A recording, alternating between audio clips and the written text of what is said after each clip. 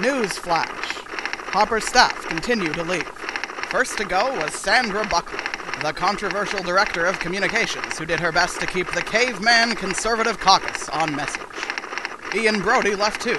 He was Harper's first chief of staff, and he was credited with being really mean to hapless conservative MPs. He's teaching now or something.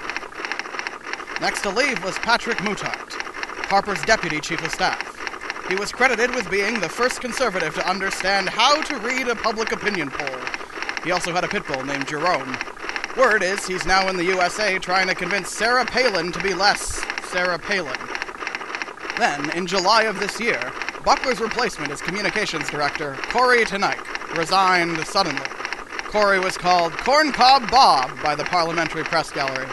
We're sure it was meant as a compliment.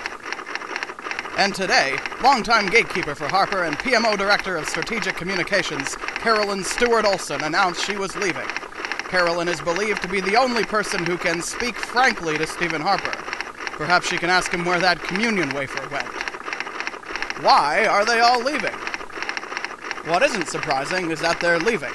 What's surprising is that they all didn't leave sooner.